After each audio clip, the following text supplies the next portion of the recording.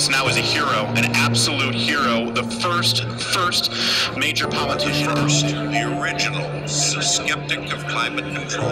He sometimes stood absolutely alone, was demonized, vilified, ridiculed. When we were being told by the left that global warming was going to submerge Manhattan and that we had to radically change the world's economy and even worse, America's economy. Vindicated on this issue. He stands now in 2010 as a man utterly vindicated. One lonely man stood out. Senator Jim Inhofe. Senator Inhofe, thank you very much. But let me reintroduce myself. I'm the bad guy who dared to look at the science of global warming back in 2000. The proponents of man-made catastrophic global warming are being motivated by money.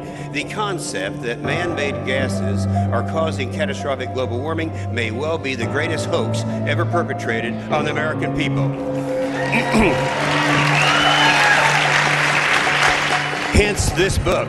One of the things I don't think happens often enough in our society, in part because it doesn't happen so often, that we have public figures who stand up, set their feet squarely forward and say, this is nonsense, we have to be fact-based, we have to be rational, and this nonsense has to end.